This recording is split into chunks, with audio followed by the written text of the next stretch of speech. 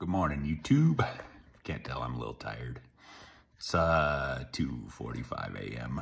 Woke up at 2. Got a text yesterday that initially they had told me they were going to send me on an overnight Monday, Tuesday training. We're going to go east and stop at quite a few cities on the eastern part of the state, stay overnight, come back. And I imagine that means like deliver half today, half tomorrow. But then, so like I said last week, I was driving a person around who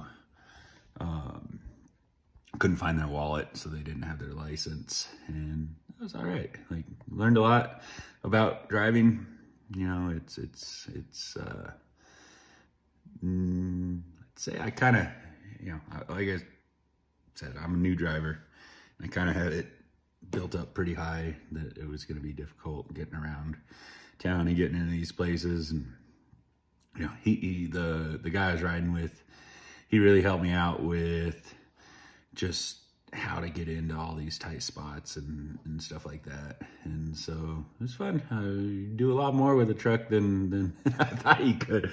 We were going down back alleys, through drive-throughs, just all kinds of stuff. And so yeah, and then Friday comes, and I told him, I bet you, because I was supposed to be off Saturday, Sunday, and then go on this overnight,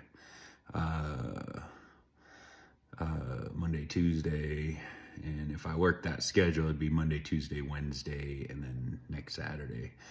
I told him, I bet you they're gonna ask me to come in on Saturday and drive you around. And he's like, nah, you got your day off. They'll give you your day off, which Saturday was day 6 for the week for me.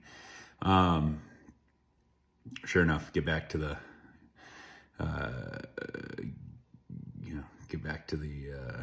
terminal there, and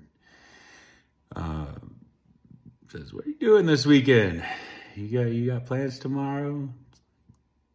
You're gonna ask me to work, aren't you? He's like, yeah, if you come in and drive him around, that'd be good. So had a all right day on Saturday. We finished up pretty early. I think we finished at like 1:30 or something. So that was all right. And mostly small stops. Our biggest stop, I think, had 100 and something cases, 170 cases. And so everything else was pretty small. And only downside, Saturday traffic, but even that wasn't too bad. Got to see a bunch of different places we hadn't gotten to. And so, yeah, and then yesterday afternoon, got a text, said, we have you on the schedule, go on. Oh, well, because I had said, you know, he asked me if I could work, and it's like, yeah, that should be fine. And so, am I still going on the out of town Monday, Tuesday? And he said, well, there's this guy that I guess he drives shit around the yard and wants to start delivering. So they were going to send him on that for delivery training. It's like, all right, maybe they'll give me Monday off then. I'll have Sunday, Monday off. And then got a text yesterday, Sunday, and it said, we have you on the schedule going out of town on Monday for the overnight. Pack a bag. So got my bags packed, made some lunch, a couple sandwiches. Not quite sure. It's one thing about this job, I don't feel like eating a lot, so, and they fed me. So all the like different restaurants, usually one of them will have a little something for you, so that kind of is nice. Try not to plan on that though, in case they don't. Pack some extra waters, some clothes for tomorrow, have my coffee, and yeah, we'll see what today brings, but I'll let you know. It should be fun.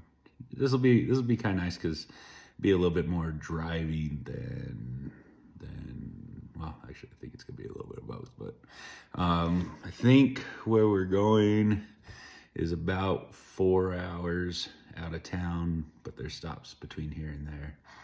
And so and what's nice is where I keep my boat, where we like to go camping and stuff, is in this general direction. So I know the drive pretty well, and so something I've done probably 100 times. And so it'll be fun. We'll see what happens. Hopefully I get a drive. Keep things interesting, but we'll see. He might want to drive. He might want to sleep while I drive. I don't know. We'll see, but I'll keep you up to date. Talk to you later. Thank you.